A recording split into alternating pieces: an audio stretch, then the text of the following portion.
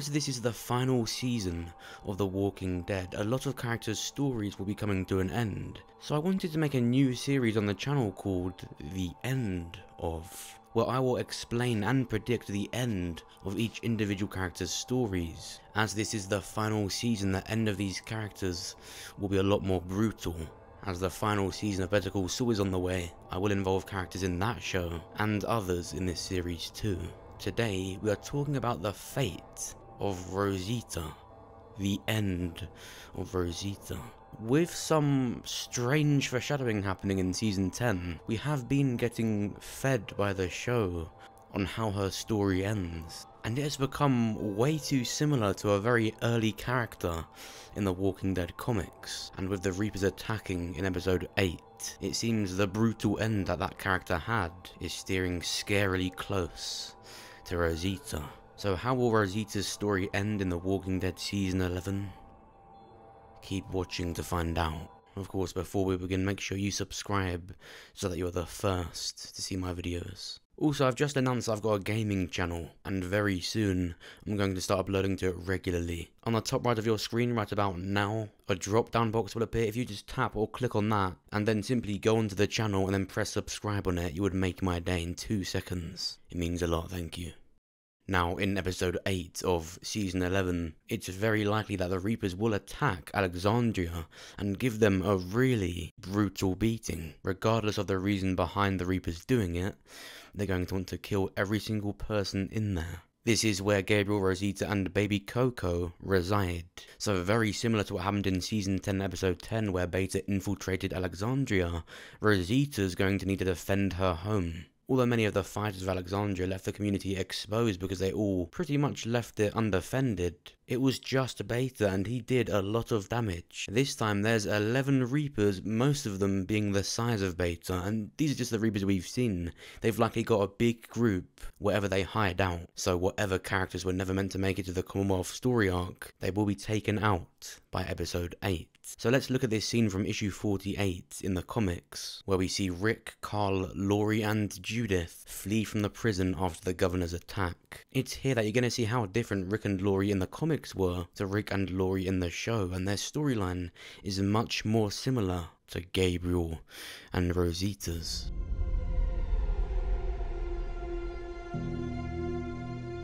Rick, Lori, Carl, Judith and Alice are getting ready to make a run for it to flee the prison and avoid the governor and his men. We should really be on our way. They could be inside already, so everyone stick close and stay quiet. We want to hear them before they hear us. Let's move. Just stick close to me when we get out there. If I say drop, you drop. Stay close to anything we're hiding behind, and if we're in the open at any point, just keep moving, no matter what happens. Is that the plan? We just make a run for it? What's going on out there? Are we going to walk out into a wall of guns firing at us? We just hope to make it to the truck, that's it? That's the best I can do. If we stay here, we're dead for sure. If we get out there, make a run for it, we might just live. That's the situation. That's all we've got to go on. It's going to be okay. We're leaving out of the door closest to the truck. Hershey and the rest should be meeting us there.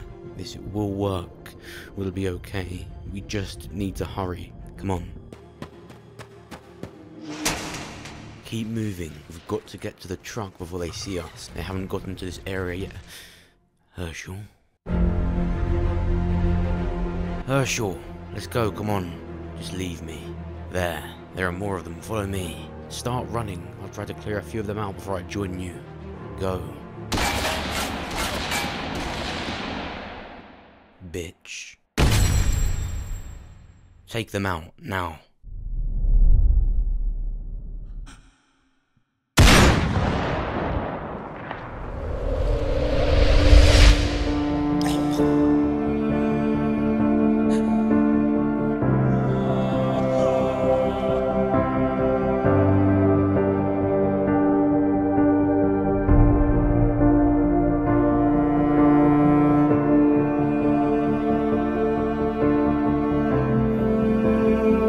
Is he still breathing? Wasn't moving. Dropped his gun. Looked like he was surrendering. Shut up. Dear God, please, just kill me.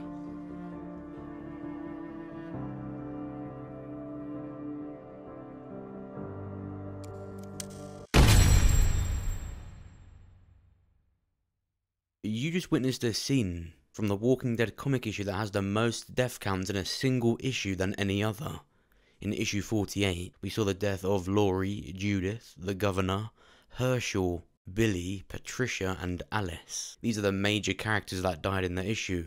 And I just showed you the death of Lori, Judith, and Herschel. Just seconds after this, the Governor dies, and that's what makes Lori and especially Judith's death really easy to avoid and almost pointless, because it's Lily that shoots him after she already shoots Lori and realizes that she fell into her baby. It was that finally turned her, but she spent issues with him and killed him way too late. Now, the reason we're talking about issue 48 in this video and that particular scene, is because it's really likely to translate into season 11. Now, obviously, Herschel's death was remixed with Tyrese. Everyone on the internet knows about that. So yeah, a scene that would have happened back in season 4 with the Governor still alive is completely possible to happen in season 11 purely by looking at Gabriel and Rosita's relationship. It's actually far more like Rick and Lori in the comics than Rick and Lori in the show. The reason this death didn't happen in the show is because their relationship was different and they actually wanted, of course, Judith to survive. Although the last time we saw Gabriel and Rosita, they were both fine. They've been having the same issues as Rick and Lori did in the comics. In season 10 episode 8, Rosita comes to talk to Gabriel about her freezing up on a walker and having to have Eugene come and save her. That's when you know it's bad if Eugene's had to save you. She's expressing all this doubt about Coco becoming an orphan, and Gabriel just says, feelings don't predict the future.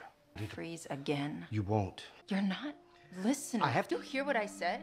You needed help with a walker, and now you think you'll keep needing help, and I'm saying the feeling will pass. This scene was great at displaying both of the characters' weaknesses. The stress of Gabriel and where his mind is, and as we've seen, this just led to him being cold. He's not believing in what he used to believe in. Whilst his emotional partner was trying to find solace in talking to him, he was just cold and more wrapped up in what he thought was his own responsibility. Now, he does have that responsibility, but this just shows that he can't handle it. That's why the arrival of the Whisperer story arc was when Gabriel's temper started to shorten. The Whisperers were meant to insert paranoia, yet with Gabriel, it was more stress. And with Rosita, she didn't show fear that she'd just die. Her fear was surrounding Coco.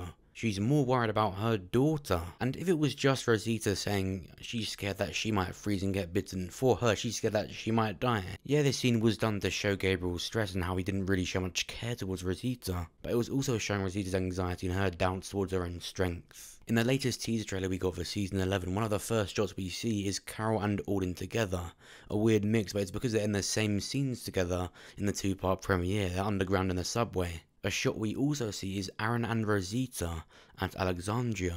It's going to be Aaron telling Rosita what he saw Gabriel do in episode 19, when he killed Maze. What he heard Gabriel say, he's losing hope. He's going to tell Rosita about it. Or Rosita's going to notice that Aaron's quiet. She's going to bring something up, and one way or another they will both discuss what's going on with Gabriel, which even further shows us that he's going to get Dwight's comic death. And that sounds weird, isn't it, if I'm saying Gabriel dies? So which one is it, Rosita or Gabriel? Both. This season is said to be more brutal, more dark, and I think it will be, relentlessly so. When the Reapers attack in episode 8, I think it's going to be very similar to what happened in issue 48. When Rick shot Dwight dead in the comics, it was because of what Dwight was doing. He had just lost Sherry. He was unhinged. He was angry at the Commonwealth. And he took matters into his own hands because he wasn't thinking straight. Especially with Aaron and Gabriel consulting behind his back. They're clearly already seeing him in that light. But what does Gabriel have in the show right now that Dwight didn't in the comics? Rosita. Sherry died not long before he would go mad like this and have to be put down. When the Reapers attack in episode 8, what do you think stops that? The Commonwealth. But they will clearly arrive when it's too late, when a lot of people have been killed. Yeah, they take out the Reapers, but there will be deaths. And I think the Reapers will shoot Rosita as she runs with Coco. Gabriel witnesses it, and we're left with a very upset, a grieving, angry Gabriel. He was already like this in episode 19, but after losing Rosita and Coco, after he knows she tried to talk to him about it, he's going to be regretful, frustrated, angry, upset. Rosita's death is what needs to happen for Gabriel to get to that stage for when he can get Dwight's comic death. Who will shoot him? Aaron. It will still be Aaron, especially, like I said, even more so, with them already having doubts and worries about him. When the Commonwealth guards arrive at Alexandria in episode 8 and take out the Reapers, it's going to show the characters that are there how much better they are because they handled it and they couldn't. The only character that won't be happy will be Gabriel, because he doesn't have Rosita. He will instantly be bitter because they were too late. If they really do have Rosita's death so similar to Lori's death, they could even have one of the Commonwealth guards be the one to shoot Rosita on accident. I mean, this scene itself was an accident. Lily didn't mean to shoot her mother for her to fall onto her baby. This is scarily perfect for the show, for the characters to be grateful for the Commonwealth, but to see where its faults are. I mean, think about it, hitting Princess, then accidentally shooting her mother and her falling onto her baby, then having Gabriel be rebellious and instantly be just a completely different character. The full actual arrival of the Commonwealth isn't going to be perfect. They're not just going to be the heroes that arrive on the scene and save everyone from the Reapers.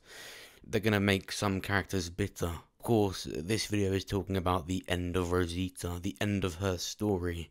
Her story was really only supposed to exist until the start of the Whisperer arc, because in the comics that's when she died. Now, that's not any reason to go by, but I mean, just look at why she was kept on. Have a baby with Sadiq, to have a relationship with Gabriel, to talk more with Eugene. It's all regarding around Coco. She exists for Coco. Other than that, she literally has not done anything. It's because she was only kept on to have Coco and affect Gabriel.